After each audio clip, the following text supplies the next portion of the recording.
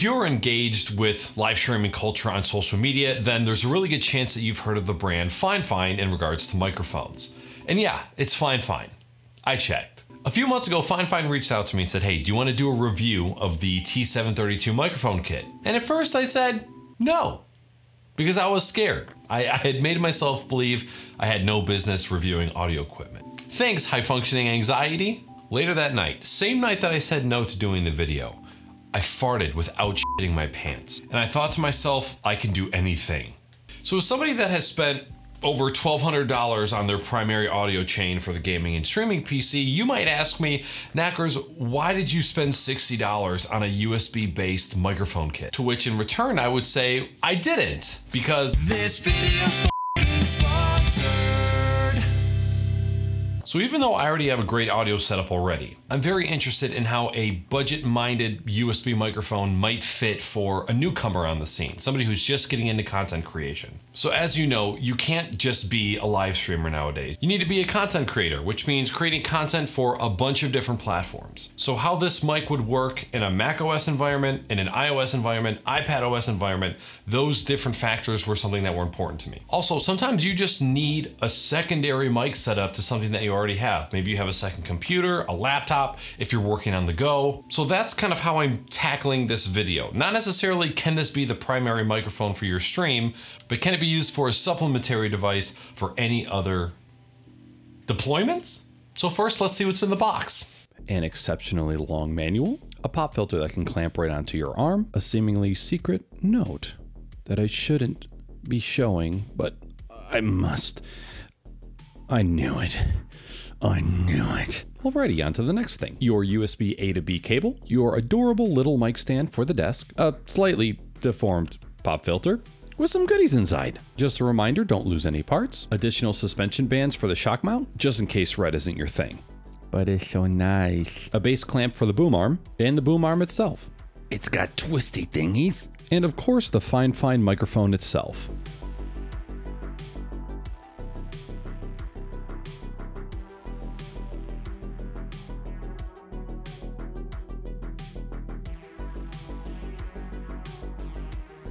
And in the bottom of the box, so if you're going to use this little tripod thingy, you're going to need both these two little rings. You put the one ring first, and then you put the other ring, and you do a little screw diddly. And here's what it should look like. And a couple screwies from the bottom, and you got yourself a mic on a stand. Most microphone arms or shock mounts will come with this little adapter. Don't lose it. You'll never know when you'll need it again. Just a little more screwy business from the top, and you've got yourself a shock mount on a boom arm. Now just slide in the mic and push it until it's snug, and there we go. Oh, and if you're wondering how snug, pretty snug. If you want to know if the mic comes unscrewed, it does. Here's the arm with the pop filter. And if you're curious about weight, the FiFINE microphone comes in at around 248 grams.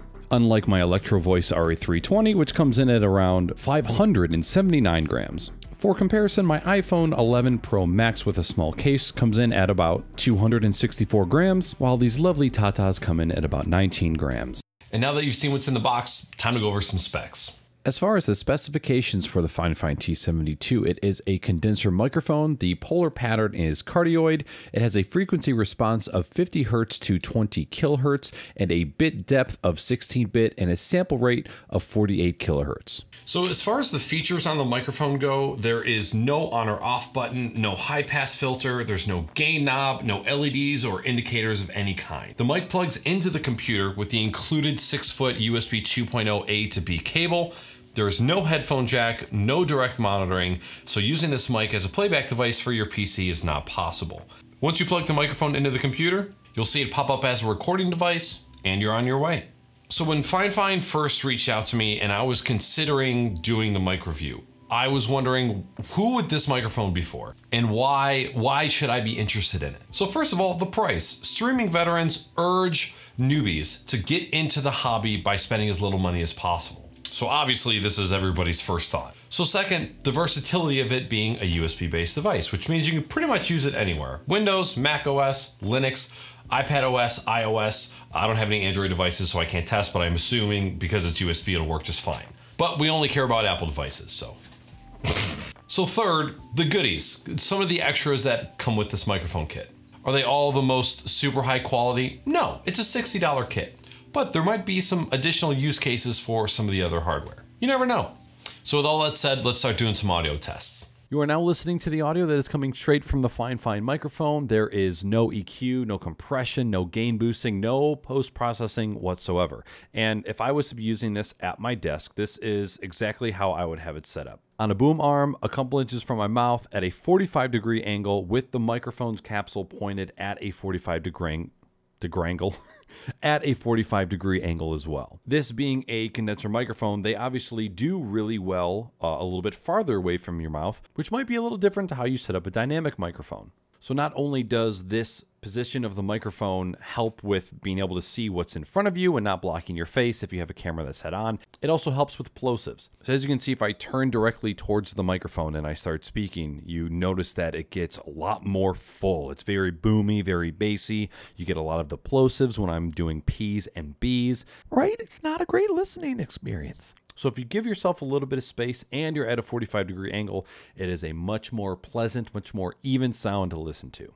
I'm typically not somebody who has those massive pop filters that kind of hangs around the entire setup, so I usually just keep the mic off to the side. And as you can hear, it's not too bad. So what I want to do is take you over to the PC and kind of show you the general setup and a couple tips. You're not going to be able to see me very well, but that's okay. So the first thing you can check when you plug your microphone into your computer, Windows key I, type in audio, and then go to your sound settings. Go down here to input, and you can see that my computer is correctly identifying the FiFine microphone. I'm typically a person that uses the classic version of the sound panel, so I will open up the classic sound control panel and close this out. Now there's one quick tip slash trick that I want to show you that you might not know about. So if I come down here to my USB mixer, I right click and I go to properties and I go to levels, you can see that this is usually depicted by a percentage value. If you right click and you go to decibels, you can actually see how many decibels of gain you are adding or subtracting from the incoming audio signal. Now, for my mixer, you can see that if I go below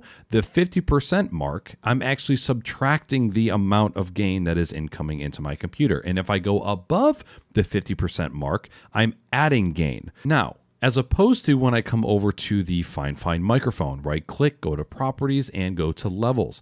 If I have the same percentage value selected and I go to decibels, you can see that even though I'm below the 50% mark, I'm still adding 6.5 decibels of gain. And that's because if I lower this all the way down, my voice has gotten quieter.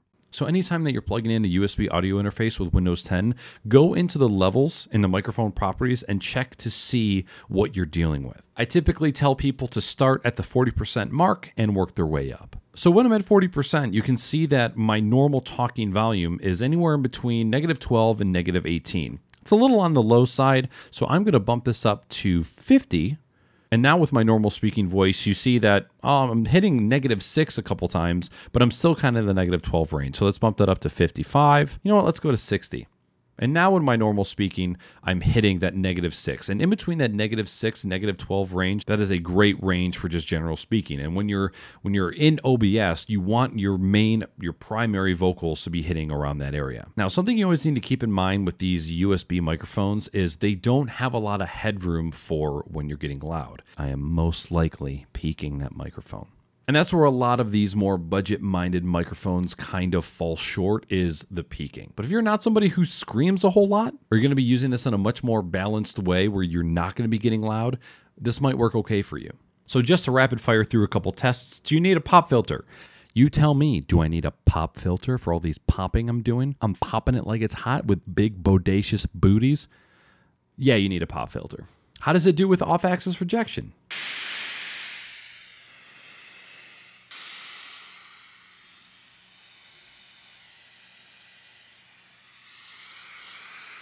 The next thing is testing how well the shock mount does. So this is me lightly pounding on my desk. This is me if I'm Devin Nash. Educational content. This is me tapping on the microphone.